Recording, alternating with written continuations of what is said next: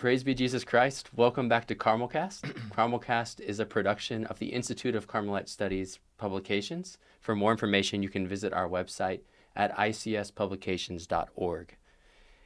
And right now we're doing a book study or a read-through of The Living Flame of Love by St. John of the Cross. We're working through this new study edition that we recently released, written by the late Father Kieran Kavanagh. It's really an excellent walk through this work of St. John of the Cross. And today we're going to continue where we left off from the last episode, and we're going to start stanza 3. So we're going to read through and discuss the first half of stanza 3. And I'm Brother John Mary of Jesus Crucified, and I'm joined today by Father Michael Joseph of St. Therese. Hello. Hello. Good morning. How are you doing? Very well, very well. Good. Good to do this. All right, so stanza 3. This is a difficult stanza, I think, Yeah. and John acknowledges that right at the beginning. This first paragraph, he makes this big point of asking God for help because he says this is a difficult stanza to understand. So hopefully we're asking for the grace of the Holy Spirit too to help us to even just discuss this. Yes, exactly. And hopefully, even if we haven't maybe experienced everything that the stanza talks about, we can get some sense of what John means and can help enlighten our own experience, whatever that has been. Enlighten is a good word to use there, because right off that's what the beginning of the stanza is about. Is about light. The first line of the poem there, "O lamps of fire." Right away we get into this idea of light. Yeah, and the light is something living in a way too. It's not just light that we have that just illumines things, but there's something almost substantial to this light, to these lámparas that enable. It's not just giving clarity in a sense, but it's something that's enabling you to participate in God in a very unique way. Yeah, it's helpful for me to think back and remember that what John means by lamps is very different than what I understand a lamp to be. I think of just like a desk lamp that's sitting there, or like even like today, a lot of our lamps are LED lamps, and that's very different than what John's talking about because we don't usually associate fire with a lamp unless something is going like terribly wrong. And for John, a lamp would have been, a gas lamp probably, so it would have had a flame, or an oil lamp, or an oil lamp. Sorry, and so it would have had a live flame, and so flames would necessarily be associated with lamps, and connected to that is, for us, lamps are like a desk lamp are usually not essential to seeing. But in his time at night or in a dark room, it would be the only way to see. They couldn't have pulled out their phone, or they wouldn't have had overhead lights or anything like that. So John's understanding of lamp is it's more essential and more connected to the flame too. Another thing is because it was a live flame, it would give off a lot of heat as well. Whereas again, we would say if my lamp is giving off heat, there might be something wrong with it. Yeah. So you think just danger. Yes, yeah. But so I guess light and heat seems so connected to this, and fire seems so connected to this understanding of lamp. Yes, for John of the Cross. And Father Kieran points out that we tend to just look at mysticism or mystical knowledge as a loving knowledge, which it is, but that you can have loving knowledge communicated to you from the beginning. I mean, that's how we grow in the spiritual life, is through that communication, especially as we draw deeper into contemplation and a more contemplative type of praying. But that John wants to talk about something, that's not, you can't just reduce it to loving knowledge. It's not just like a kind of basic way that God communicates to the soul, that it's something much deeper, or it is loving knowledge, but on a different degree, in a different level, where he says in number 8 of this third stanza, the soul becomes God from God through participation in him and in his attributes, which it terms the lamps of fire. So that this loving knowledge is something that's actually, bringing us, making us, transforming us into God through participation. Yes. Yeah. So, I mean, even that idea of loving knowledge is, that's just essentially who God is. Like he just is. It's not that God's communicating something separate from himself. He's just communicating who he is. Yeah. And he's always doing that. Again, this is just the flame, like from the beginning. It's communicating to us, no matter where we are in the spiritual life. But the intensity or the the depth of that is changing. And so here, this soul that's been touched substantially, the substance of the soul has touched the substance of God. There's the communication has become so intimate and so intense that it's this whole new idea that John's talking about. Yes. And even that term substance of the soul, it might be helpful to define that in a way that, or at least Father Kieran mentions in the study guide. What is the substance of the soul? It is the interior principle that works or receives with total independence from the senses and faculties joined to it. So it's something that's deeper than just our faculties of thinking, of willing, of memory, as you mentioned in the last episode, intellect. That it's this interior principle that's almost independent. It's so deep, it's so much more at the basis of who we are than even the way that it expresses itself in our actions or in our faculties of the soul. And so, so you're thinking God is touching the deepest part of us, with the deepest part of Him. Yes. In these lampadas that are actually enabling us to become God through participation. Right. Yeah, and these lamps, then, you already mentioned it, but they're the attributes of God. Yeah. So when we think of an attribute of something, it's kind of secondary. And when we think of natural things in the world, it's kind of secondary to what the thing really truly is. It's separate from its essence, for example. So like I can say I can imagine a rock, and a rock has all of these attributes or qualities, but they're not the essence of what the rock is. But it's different with God because, here's a quiz for you. We're talking about these attributes of God, which is something that's been talked about throughout theological tradition. Yeah. And St. Thomas Aquinas talks about these, all the great theologians. But for Thomas Aquinas, there's one attribute that's primary when it comes to who God is. Do you have a guess as to what? I would say existence. No. Being. Goodness. No. Wait, I should know this. I do. It's somewhere. It's somewhere deep down. Yeah, it's simplicity. Simplicity. Yeah. And that doesn't mean that God is like simple in the sense of like not intelligent or I don't know. Not simple in that way. Yeah. What it means to say that God is simple is that he's totally one. And it's interesting because that's where John's starting too when talking about these attributes. John's a good theologian. He's saying all of these attributes in God are one, and they're not separate from just who He is in Himself. So, John lists some of these attributes. He lists, like you said, goodness and existence. He lists all these things, wisdom. These are all characteristics of God, but they're not distinct from each other. And because God is one, He's united. They're all connected, and they're all just who He is in Himself. Yes. So we don't say God is good. Well, we do say that, but we don't say it in the same way we would about a person. Yeah. We'd say God is goodness itself. Yeah. It's not that God is wise. God is wisdom. Yes. God is all of these things. And so through each one, you can see all of them. Then. Exactly. Like saying God is good. Through His goodness, we also see His wisdom. We also see His beauty. That it's all it's all one. And this goes back to something we talked about in an earlier episode. But so often we see those things as separate, or sometimes even in competition with each other.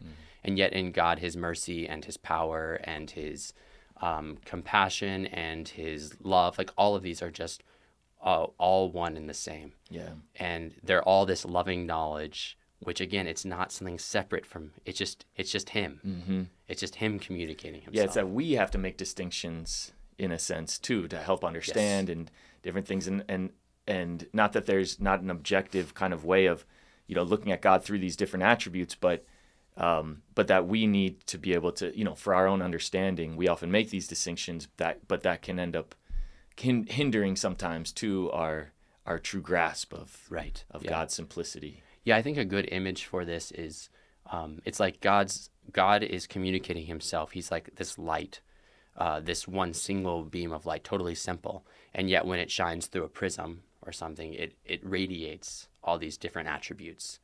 And so they're all contained within the one being of who God is, and yet we can receive them in different ways. But when we receive one, we're actually receiving all of them. And so the difference for, the experience of the soul here is being inflamed in this this lofty experience. But I think we can relate it to our lives here and now. So there are times when we resonate more with one of the attributes of God than another, maybe his beauty, maybe his goodness, maybe his compassion.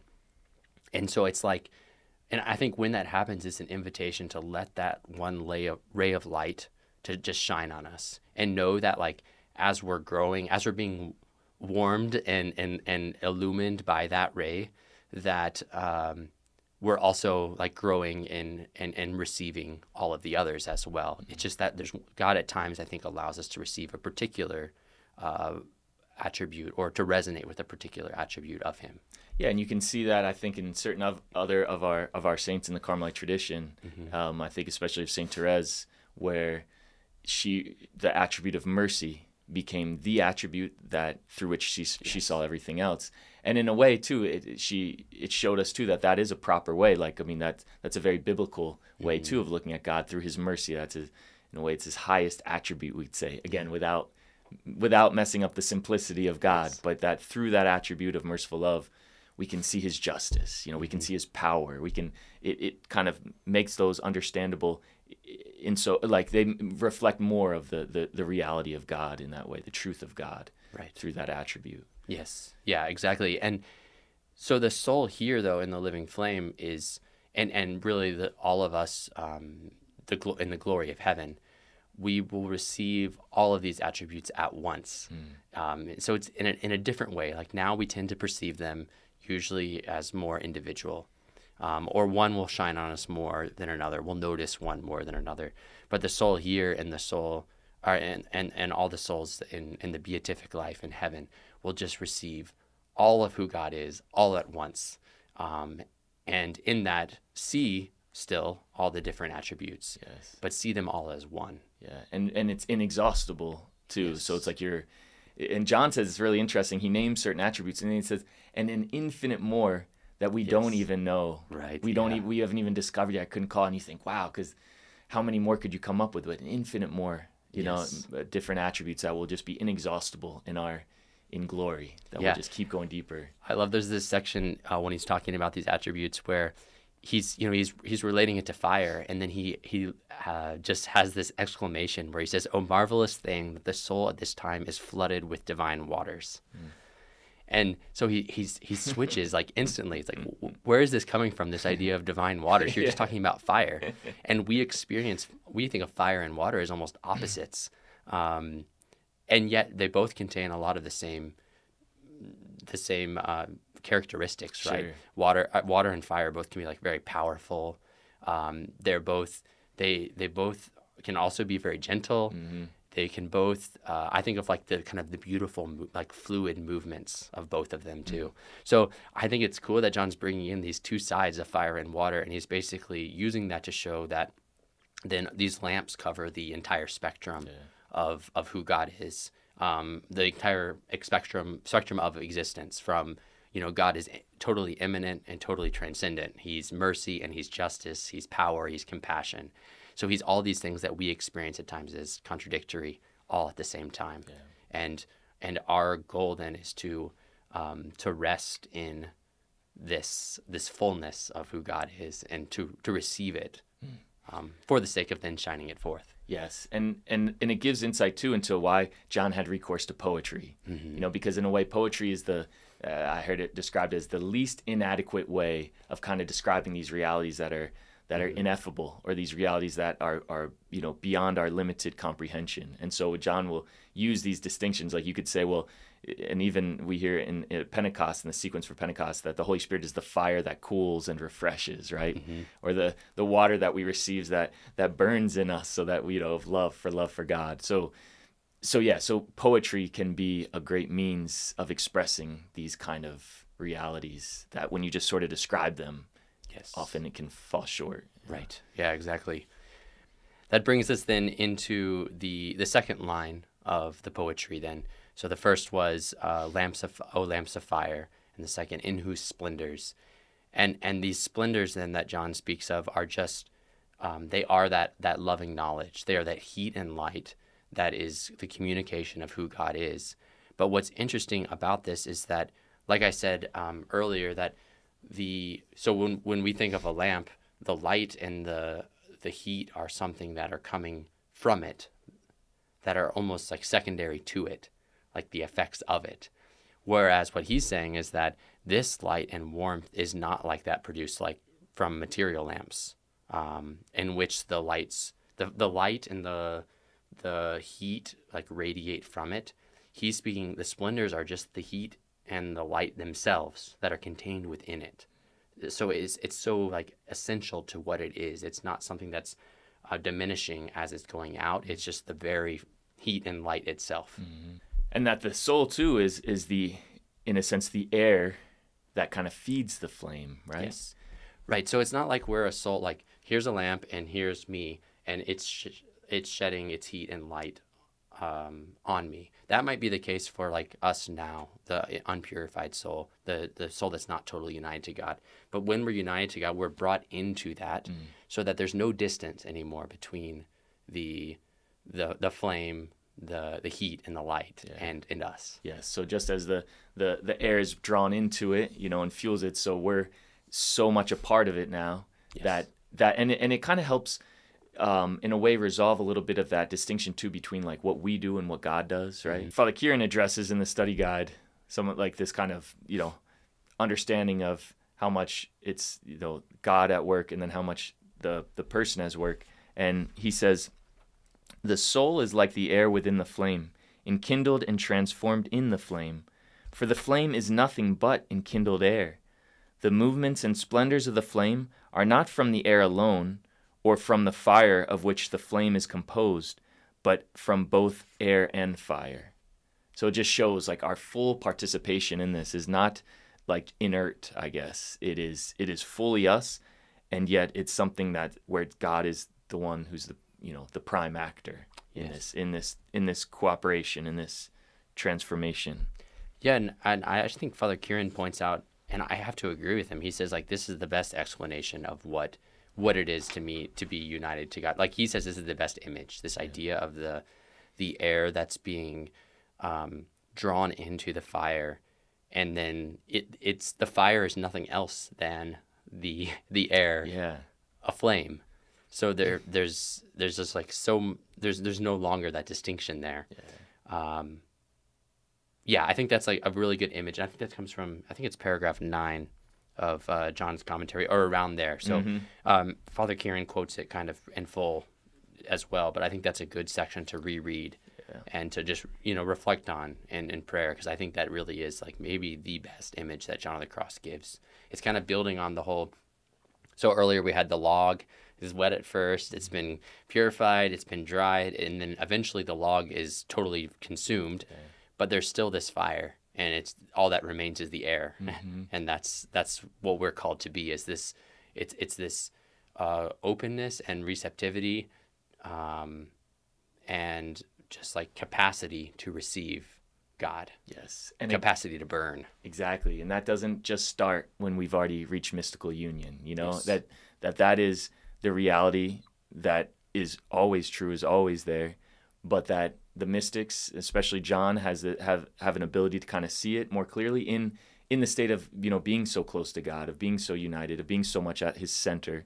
He's able to see this reality, but it illuminates all of our experiences, that we can see kind of our role to play in the life of grace, with this kind of image. And this is what it means to cooperate with grace. Exactly. Yeah, and like a few things we're stating here. This cooperation, this capacity to receive, just being the air, reminds me of Our Lady. And maybe that's kind of a good transition to the next theme that John brings up too, because he explains that these splendors are also called overshadowings. And it takes him a while. Actually, maybe right away he relates it to Mary, but these overshadowings, I mean, they reference Luke's gospel of saying that the Holy Spirit overshadowed Mary. And so right away she's brought forward as this example to us. Yes, that she's and we might have mentioned this before, I think you did in the last episode, that Mary's kind of some will say that all of the living flame of love is about the soul of Mary. You know, she's the exemplar of what John is talking about. And so in this section, you get an explicit reference to her, but that really the whole living flame could be seen as a kind of manifestation of the interior life of Mary. And so, so this overshadowing then, the splendor, he says that it's protecting, it's a favoring, and it means that the other person is very near when you overshadow, you know, and you could see this in a scary way too. If you think you're by yourself and you just see the shadow come over you, like, you know, someone's very close to you, closer. But with God, of course, like that, it means God is so close in this overshadowing, that Our Lady is the exemplar of, but that the overshadowing, the splendor casting its shadow on us is also the reality that's happening, you know, with the soul in this state. Yeah, and the idea of a shadow maybe is kind of a strange one to use here, but I'm glad that John uses it because it does bring that element of Our Lady into it. But because what's happening is it's a shadow, but you know, as the light gets closer and closer to the object, the shadow also, it kind of collapses until it's all just one. And that's the image that John's saying. It's like the Holy Spirit is so close to the soul that his shadow not only touches it, but it just like is united to it. Yeah. And so the shadow just becomes a part of, and Our Lady is the example of that unity that's taking place between the soul.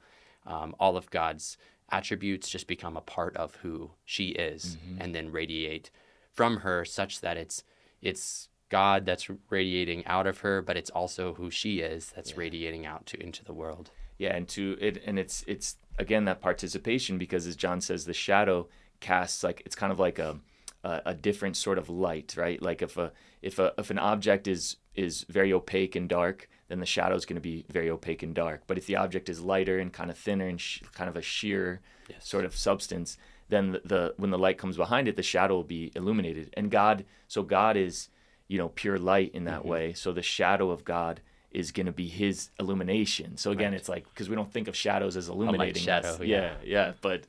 But no, it's illuminating us, and it's God himself in shadow, you know, and I like how John says that. It again shows the participatory aspect. It's not we're trying to, you know, make God and the soul one without any kind of distinction anymore.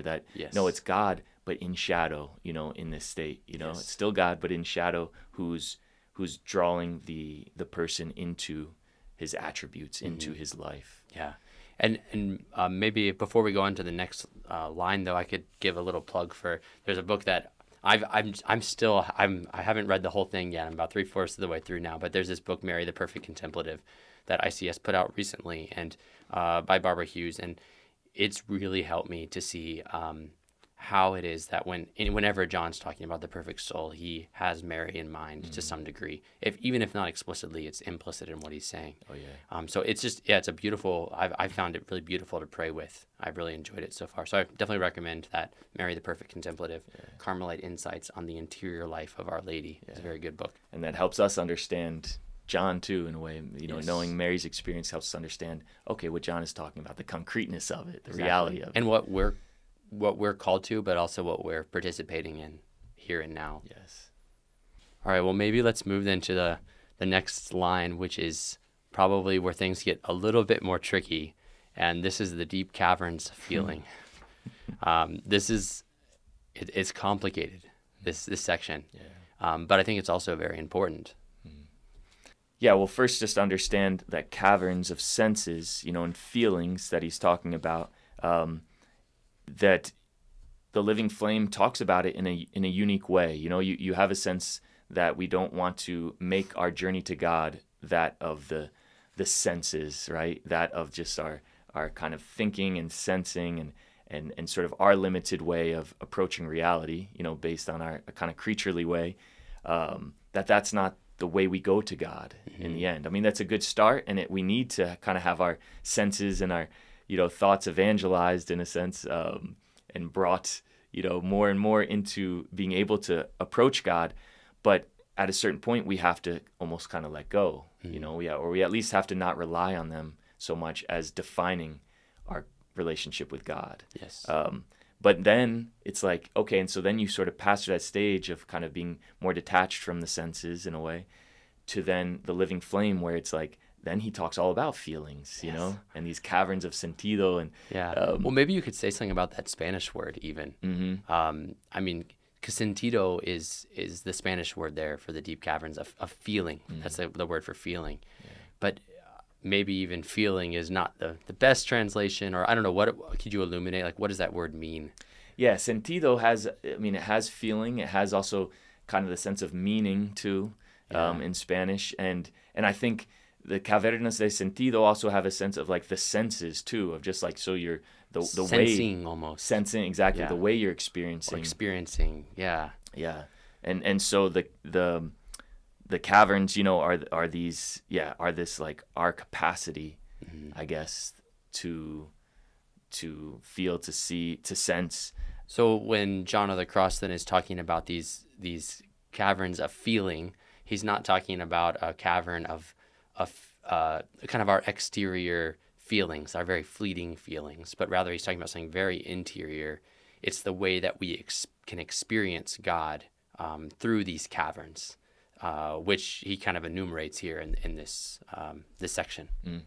Yeah, and the caverns really, and he always goes back to it, the powers, right? The powers of the soul, the memory, the understanding, and the will, and that they are profound. The depth is profound because they have an infinite capacity, because we're spiritual beings, right? You know, so there's an infinite capacity there, and when they attach to a created thing, that kind of holds them back, you know, from experiencing their sort of infinite capacity and the sort of emptiness in a good way that they're called to for God. Right. And it's kind of like at least Father Pier Giorgio mentioning last episode of using your Maserati to go to the grocery store. Yes. You know, so we have these infinite capacities, and we don't want to attach them to something, because what he's saying then, it prevents us from the hunger for God. Exactly. Yeah. That's attached to, or that's kind of their essence. Yeah, and it's like, so this purification has been taking place where we're no longer depending on our exterior senses, or even like our more surface level feelings or imaginations to go to God, because those things can't reach God in himself, right? I can't see God with my physical eyes.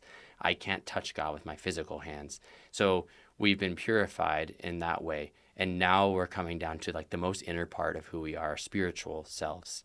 And that's what these deep caverns are, which John enumerates as, you know, the intellect, memory, and will. Yeah. Those have the capacity because they're infinite. That's what John's saying, these infinite caverns. They are the one part of us that does have the capacity to be united to God in himself. The rest of us will participate in that, but it's through means of this spiritual part of us, which is infinite. And that's, I mean, first of all, that's what's incredible about the human person, that we're created with this infinite capacity. Yeah. It's something that's beautiful. It's why the human person has such great worth. And it gives us a insight too into kind of our own experience of pain, or people who are stuck in addiction or different things, is because we have this infinite worth, this infinite dignity that we then kind of, you know, attach to something that's so much lower than what we're called to. Yes. You know, and if I think this can be a helpful thing for people maybe to see that, to not be afraid of the emptiness that they might feel when they don't satisfy what they're seeking, right? Yeah. Like, I mean, so often we run from emptiness, or we run to things that will just sort of, you know, be a very temporary fix. Right. But this is what John describes here is saying, like, no, like, we want to know that our caverns are infinite, and to have this emptiness and have this almost like unquenchable thirst at times. And so to be able to rest in that, when we do experience that on our own level, you know, and that we don't have to run from that, and we don't have to try to fill it with something else. It's like, you can be okay with that, because that shows that we're being created. I mean, we have this capacity for God. Yeah. I often think of, when I think of infinite caverns, I think of the Grand Canyon. I think you and Father Pier Giorgio went there at some point recently, right? Yeah, so a couple years back. Yeah, so you've seen the Grand Canyon, and it's a huge hole. Like, that's what it is. And I think, so similar to that, the Maserati image is, I think that this cavern is this is our soul. Like, we have this incredible capacity, and yet we try to fill it up with, like, it's like we're trying to fill it up, but we're trying to take like a fire or a garden hose and like try to fill it up, you know, or we're trying to take like a shovel and just like fill it in. Where I'm going to fill up this hole with this shovel, and it's like this is never going to work, even if I were to get like, you know, a million garden hoses or a million people shoveling. Like I still wouldn't fill up this hole within my lifetime, and that's what we're trying to do. We're trying to fill it with the things of the world, with these things that aren't always bad. They can be good things. Yeah. And very often they are good things. But they can also be addictions. They can be, I mean, there's many other things. Just busyness, distractions. Yeah. We try to fill up this hole. The infinite scroll, you know? Yes, exactly. The infinite scroll of whatever, social media. I know, and it'll never fill us. It'll always leave us, it'll just leave us tired and frustrated and feeling more, not at peace, more disturbed. Yeah. And so what we're really called to, though, is to empty that out and just sit in that emptiness. Yeah. Because it's there that will then open ourselves to be filled by God, because he's the only one that can fill a cavern that's so expansive. Yes. And to not give in to that kind of the tragedy of then thinking, no, I'm okay, you know? Yes. Like I have my little shovel. I mean, I have my little dirt that I'm putting in the Grand Canyon, and I'm doing okay. I don't need. Yeah. Well, and I think that's where many people are in the world. Is like we're shoveling away, and we're just busy. Yeah. Like we're keeping ourselves busy, but eventually we're gonna hit that wall where we get so fatigued from the shoveling, and we're gonna break down.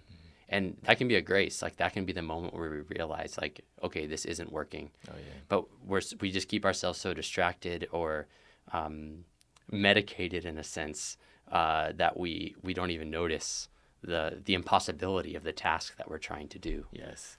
And I know it's the heartbreak for a lot of parish priests or other people, preachers, things that are just awakening people to the need, you know, like just to know that you are a cavern and that you need God. And you need God to fill you.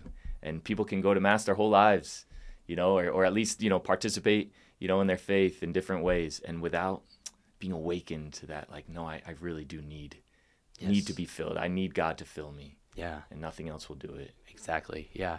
Well, maybe we can expand a little bit then on the particular, like, caverns that John's talking about here, because he kind of helpfully breaks it down into these different capacities that we have. Yeah. Because he says that, you know, the first cavern is the intellect, the second is the will, and the third is the memory. And we talked a little bit in the last episode, we kind of introduced these topics, the idea that these capacities or powers of our soul are not, they're not things or like parts of our soul. They're rather just, they're just powers or capacities. They're the ways that our soul can act. And it's really what distinguishes us from like animals, for example. Because we have these capacities, these infinite capacities, our souls are capable of understanding. Our souls are capable of loving. And these movements are, again, we can focus them on the things of the world, very limited things, or we can focus them on God. And that's the only way that will be fulfilled in this life. Yes. Maybe we can go a little bit deeper then into each of these caverns or each of these capacities then of the soul, the intellect, memory, and the will. So John says that the first cavern is the intellect, and he says it's a void. Its void is a thirst for God. And so I think for me it's helpful to see that by our human, so our intellect is our soul's power to understand something. And by our human, our kind of limited, finite human nature, we can understand many things, right? We can understand simple things, such as like how to tie my shoes, or I can understand very complex things like calculus, or like neuroscience or something like that. But in this finite way of using our intellects, we can't understand God, because God is infinite and he's so far beyond our abilities to understand in a natural, like finite way. But this is where faith comes in, because by means of faith, which is a kind of a supernatural virtue, it raises the capacity of our intellects so that we can understand God, not completely in this life in like a very clear way, but in sort of like a dark, obscure, mysterious way. However, the problem is we tend to cling to that natural way of understanding because it's comfortable, it's what we're used to. And so we stick to like our own incomplete ideas about who God is and about what he's capable of doing in our lives. But our ideas about God are not God himself. They're by nature, they're limited, they're finite. And so to me, this is like we're trying to see something that's a million miles away using our natural eyes. Yeah. Instead, though, we need the help of this like telescope of faith that raises our capacities so that we can truly, through faith, we can truly understand God and participate in him in that way. Yeah, and it's I think it's helpful to point out too that it's not just us kind of spinning our wheels. It's not just sort of thinking that it's going to get me to God, you know, and just if I can just get as many great ideas as I could from any book or from whatever, then I'll like get closer to God somehow. But it's saying like, no, like we need, and it kind of changes the way we approach it too. Mm-hmm. This telescope of faith means that it's not just me sort of getting there, trying to run to God a million miles away. It's like it's a different way of sort of approaching him as well. Right. Yeah. And so then the memory, and the memory is maybe a little more complicated in our understanding today because of how we understand what the memory is. But the memory is really our soul's power, our soul's capacity to like recall and to like possess something. It's not just an archive. No, exactly right. Yeah, it's this power that we have. So something that animals don't have, right? We have a power to recall something, to hold something in our minds, whether that thing is something that like might be in the future, in the present, or the past. And by our natural like human abilities, we have this way that we can possess many things in our minds. We can possess like the things that happened many years ago, or we can hold in our minds even just the words that I just said 5 seconds ago. Yet our natural human memory on its own, in a natural way, cannot possess God. Again, because God is so far beyond our ability to contain in our minds. And so this is where the theological virtue of hope comes in. And by means of hope, which hope is a supernatural virtue, our memories are raised so that we can possess God. Not completely in this life again. Like with the intellect, there's kind of this mysterious, kind of dark way in which we possess God here and now through this virtue, but in a very real way still, nonetheless. And the problem, like the intellect again, is that we tend to cling to our natural ways of using our memories because they're comfortable. That's what we're used to. Yeah. And so we constantly, like we recall times of hurt from our past or embarrassment, or we are constantly recalling or worrying about anxieties from the future. And we let these things define who we are, and instead of being present to God, who's present with us in the present. Yeah. And so an image of this for me is like, this is like we're trying to cling to a handful of change. We're trying to hold this change. We don't want to give up this change, all these coins, when God's offering us like, $1 million or something like that. We're unwilling to let go, but we have to let go of the change in order to receive the great gift of, and it's through hope then that we can receive. God allows us to empty and receive that gift. Yeah, and I think it's helpful you point out too that this is a spiritual faculty, so it's not like animals have memory in a certain sense, like in an analogical sense. They have a kind of impression that sticks with them. We know elephants, right? Like after years, remember, so to speak, what happened to them when they were little or something, and then they flip out, but that human capacity of memory is distinct in that it can actually define how we will expect things in the future, and it helps, and we anticipate in a way too. So if we hold on to something, like you said, that change, and let's say God gave us that change, right? It could be a very good thing. Yeah, God gave us that change 40 years ago when I was in second grade CCD, He gave me this change, and I'm just going to hold on to that because that's all I got, and whereas if we can let go of some of those memories, even the good ones, I mean, if we can let go of that need to possess, then we can expect that God will give us something so much better. Or we don't have to think, well, all God wants to give me is change. But that's what happens when we hold on in our memory, right? It conditions our expectations of the future too. Exactly. And we think, no, this is not for me, or nothing goes right in my life or something. And it kind of undermines God's ability to surprise us and to like bring us to something so much greater. Right. Exactly. Yeah. So then moving on to the third cavern, the will, and this is really the soul's power to love, and also in a way to choose, and once again by our kind of limited human way of using our will, we can love many things. We can love things that are both good for us and things that are bad for us. We can love, our spouses, our children, or we can love things like pleasure or power, things that ultimately end up harming us. Yet, our human nature on its own, our wills cannot love God. They're incapable because God is, again, infinite. He's beyond our capacity to truly love in this natural way. But this is where the theological virtue of charity comes in. And this is what John of the Cross explains, is that through charity, this supernatural virtue, our wills are raised so that we can love God. Again, not totally perfectly in this life, but in this kind of incomplete, dark way here and now, but it's still a very real way. However, once again, we tend to cling to our natural, limited way and love things in this world because they're comfortable, they're familiar to us, and these things that we love, these finite things in the world, they cannot, like we said earlier, they cannot satisfy this infinite longing that we have. They just cannot fill that. And so an image of this to me is this is like eating fast food when we're being offered like a gourmet meal. The fast food kind of may satiate us in the moment, but it'll kind of ultimately leave us feeling hungry again in a very short time. While the gourmet meal of God's love is it'll just fill us entirely so that we're never hungry again. But we need the help of charity to choose to love God above all of these other things.